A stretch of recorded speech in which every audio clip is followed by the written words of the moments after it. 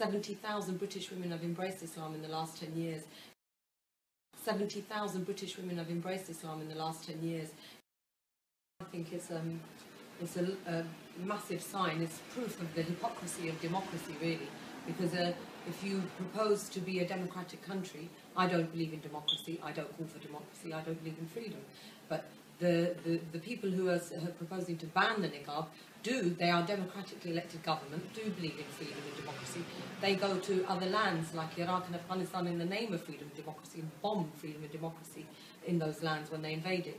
So according to them, how can it now be so hypocritical to say to women, on the one hand, you're free, after 200 years of the women's movement, you earned freedom to, vote in the the late 20th, early 20th century. You've now got, the Equal Pay Act from 1970. You've got this, you've got that. But suddenly, when it comes to Muslim women, hold on, your freedom stops. You are not allowed to wear what you want. Every other woman can wear what she likes, but the Muslim woman, only the Muslim woman, you are not free. So that is just hypocrisy of democracy. If you believe in freedom, then surely you should allow women to dress the way they want.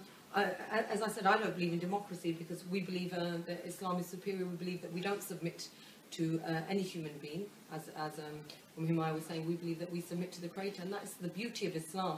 And that is why I think 70,000 British women have embraced Islam in the last 10 years, is because Islam gives them that emancipation. It gives them true, freedom, and it frees them from the shackles of the slavery of man-made law. Because we dress not according to the fashion dictates or what the columns are saying. We don't dress to impress the opposite gender or the same gender in the society. We only dress to please Allah, our Creator. And that is true freedom. That is true emancipation. When you are not subservient to any man, woman, president, any industry, we're not going to allow society to exploit our desires and our instincts.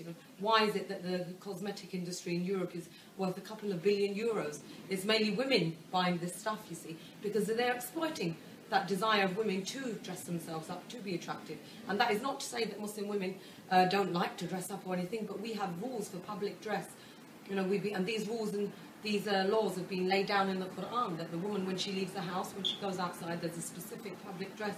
When she's in her private place, in front of her husband, her brother, her father, she's free to dress differently, you see. Similarly, man, he has a certain public dress code. When he is at home, he may be dressed differently. This is Islam, we submit to our Creator who knows best about our roles. And Allah has defined a certain role for women, a certain role for men. Some of the things we share the same roles as men do in some spheres of life and society. For example, political participation. In Islam, the women got the right to vote in 1980. We were given that 1,400 years ago, the right to politically participate in Islam. One of the fundamental, if you like, tenets of Islam, our whole belief is based on the fact that we believe that Allah is the legislator. So when it comes to establishing Islam on a political level, that's something that every Muslim is obliged to work and strive for.